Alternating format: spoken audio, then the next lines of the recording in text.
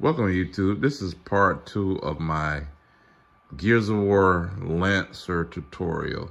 So what I'm going to be showing you today is some of the things you're going to need for this build. You're going to need some super glue. You're going to need a file. You're going to need spot putty.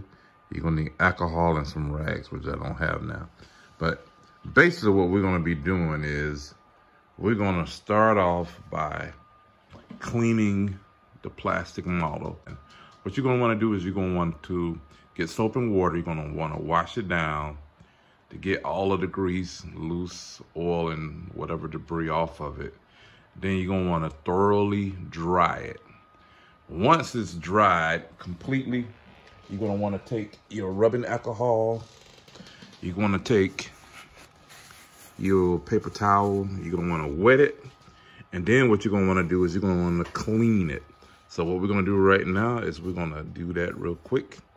And I got the cheap alcohol, but you're probably better off with the 80% or 100% alcohol because it cleans more better and has a higher alcohol content. So what I'm doing now is just pouring a little bit of alcohol onto my rag, like so, which I can do it. So I'm just using that right there so you can see it. But I'm just putting a little piece on here gently.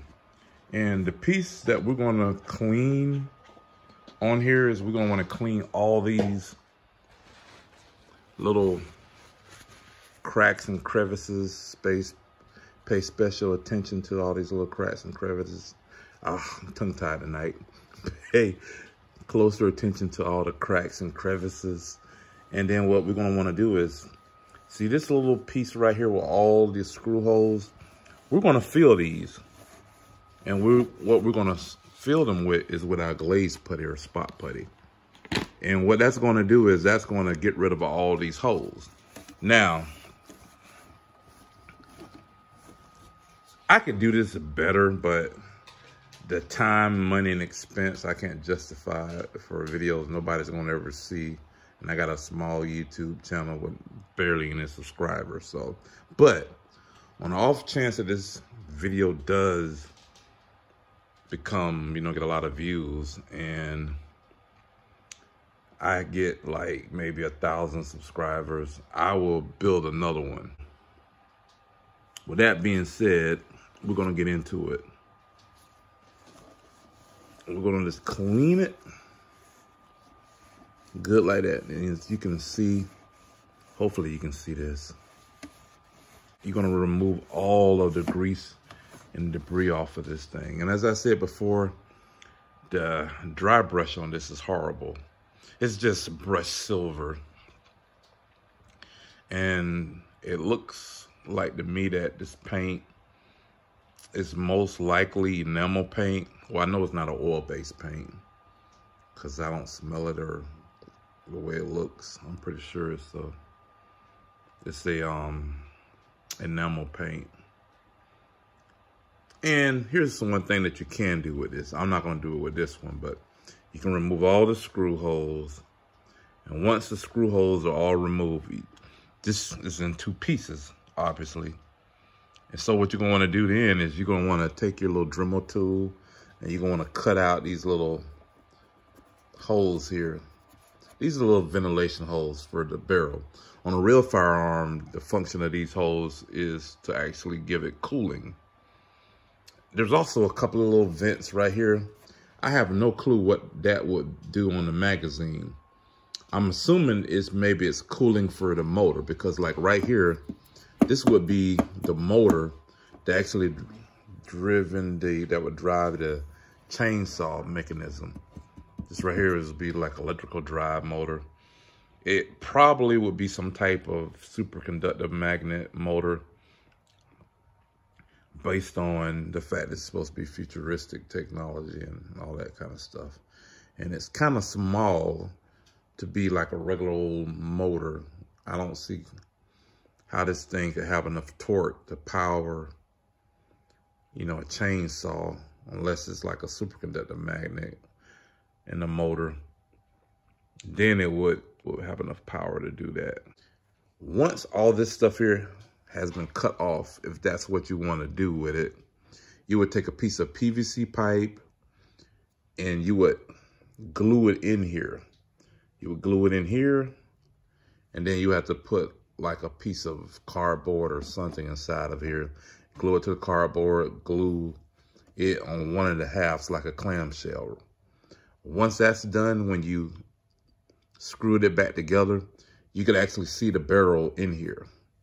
I'm not gonna do that because, as I say, I don't have really a large base of subscribers. I can't justify the time and the cost to do that for a video nobody's gonna ever see.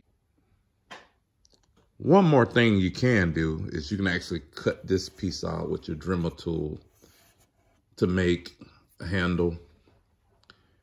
And that would look pretty cool, but I'm not gonna do that as well because that's a lot more time consuming. And it's also costly. The reason why you need a file is because when you look here on this, the fit of this is horrible. Here's the thing. The Gears of War Special Edition one that you get from GameStop is a $200 prop. With that being said, it looks like it's a $200 prop, meaning that all the stuff like this here has been cleaned up. And so what you're gonna have to do is you're gonna have to put glue on it and hold it together to get it to stick, because the fit on this is horrible.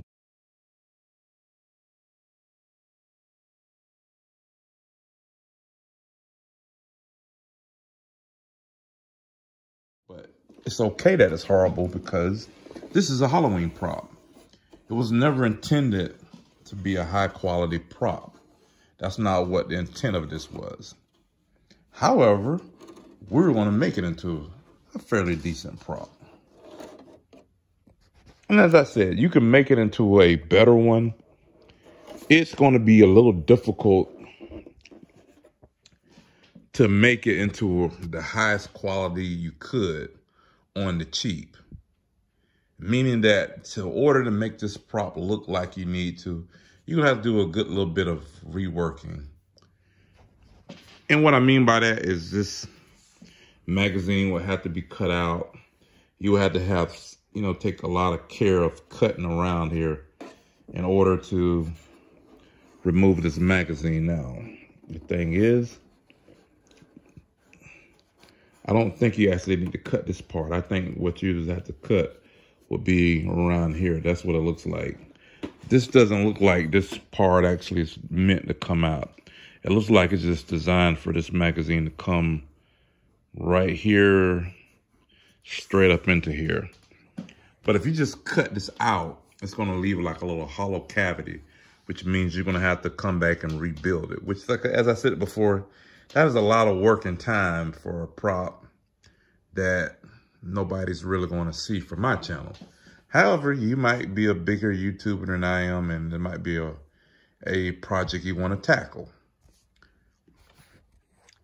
With that being said, what we're going to do is we're just going to take some glue and glue on certain spots. Like right here, we're going to get the glue. So let me get a little bit of glue.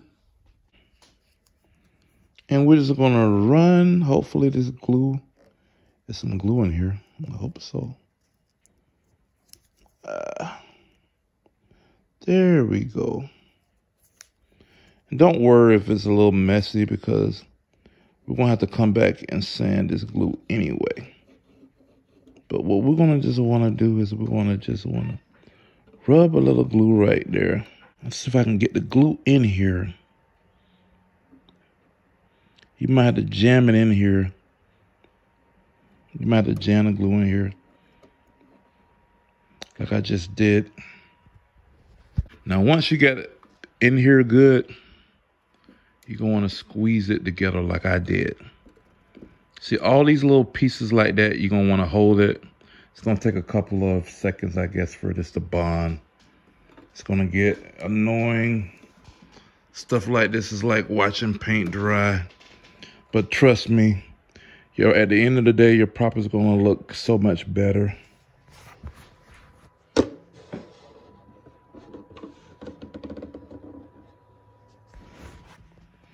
And that's really the difference in the fitting between a cheap Halloween prop and a high quality prop. Now the scope on this is actually a beautiful scope. It's a lot of detail. It's just that the finish on here is horrible. But as I said before, it's okay because it was never intent on this being a high quality prop. So it's not the company's fault. This is, what they deliver is they probably went above whatever the contract they were fulfilling. So that's not an issue.